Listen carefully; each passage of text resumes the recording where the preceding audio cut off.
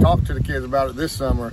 We were correcting things third and fourth game last year that we've already got fixed, you know, by our third passing league tournament. So, you know, repetition is the mother of learning, and getting a playoff, getting the extra week of playoffs just gave us more reps and gave the kids a lot of confidence, you know, knowing down the stretch we got pretty dang good on offense. I'd just say overall it's the most complete offense I've ever had in, you know, a long time of coaching. You know, I've had better players in each spot, but never had the complete package. Like, you know, we've got outside receivers that are amazing. We got inside receivers. We got an O-line that's looking better and better every day. We got a tough running back, and we got an experienced quarterback who, you know, the sky's the limit on that kid. I mean, he's really grew up last year, and we're looking for big things, and he's been a great leader for us all summer.